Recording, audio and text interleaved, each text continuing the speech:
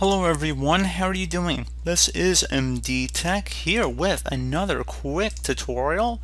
In today's tutorial, I'm going to show you guys how to update the login credentials for a network location on your Windows computer.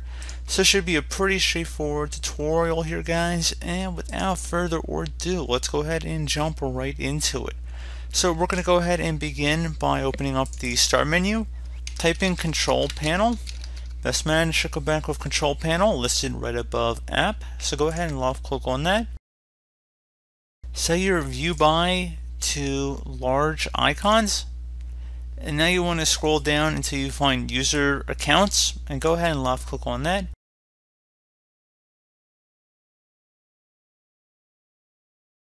Select manage your credentials on the left side.